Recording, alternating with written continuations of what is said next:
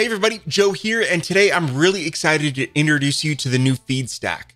So Feeds allows you to integrate external data into your websites. Now that data can be all kinds of different standard web formats: CSV, RSS, JSON, and databases. And I'm sure we'll have even more data add-on packs coming in the future. So once we get that data, we can then take that and apply it to a templated layout so that we can actually dynamically create content based on that data directly on our web pages. Let's have a look. So let's have a look at the Feeds demo.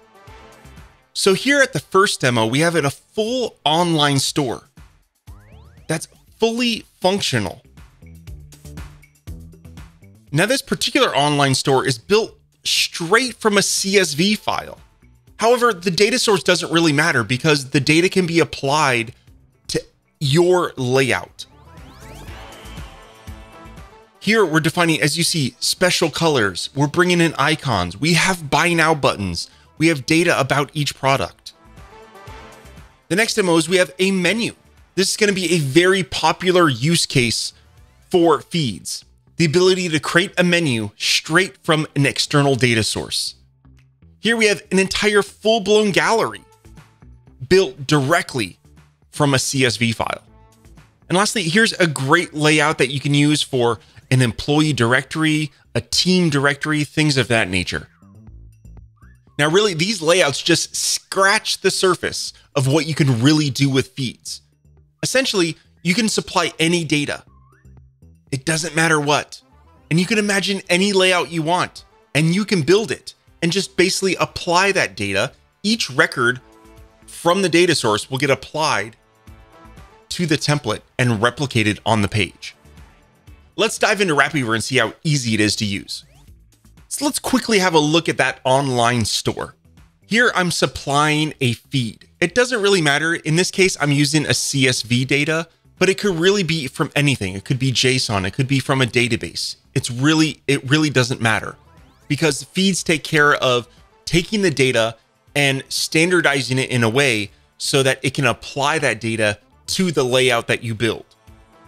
So in this particular layout, I'm building out a block grid. So here I am using the Foundation 6 block grid. And now, while Feeds doesn't directly have anything special to do with Foundation, the way Foundation is built, it really is flexible and allows you to really build complex layouts with Feeds very easily. It's just the way that Foundation is architected that it works really, really well with Feeds. However, you can use it with any other stack out there. It just might get the flexibility and the power that the Foundation 6 layout stacks give you. Okay, so here I have a block grid, and then inside there, I added a Feeds. And essentially, Feeds will, for every item inside that CSV file, or for every item in that data, it's going to replicate this block grid cell. So in this case, I had 9 different online store items. And what it's going to do is going to create a cell in my block grid for each and every item. So here I have my block grid cell. Here I have a CSS box that actually puts in the color. Here we use these easy to use macros to inject the data. So here I have the name, the summary. Inside this button, we have the buy now button, or the link to buy now to add it to the cart. In here, the picture, we have the URL to the image. For more details, check out our templates video. But for right now, just so you can see, I just built this with stacks. And Feeds is taking my data and it's applying that data and going to replicate it for every record in my layout. It's very cool. So hopefully that gives you a good glimpse of what Feeds can do for you. And I didn't even touch on the filtering that Feeds can do, the sorting, the limiting of the data. So if you only want to show a certain number of records, you can filter based on dynamically from the URL as well, which really gives you a powerful, very powerful component by dynamically filtering a Feeds grid by passing data to the URL. This kind of gives you, if you're familiar with Total CMS blog list, the ability to filter your blog list and the ability to have like a blog post page by passing a permalink or an ID or something unique about a particular piece of record to create that post page, right?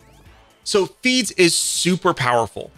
It can integrate with pretty much any data source out there that is standard on the web. And I'm really excited to see what you're going to build with it. Please make sure that you share what you're doing on the community so we can all see and learn and grow with each other. So take care, have a wonderful day, enjoy Feeds, and go out there and make something great.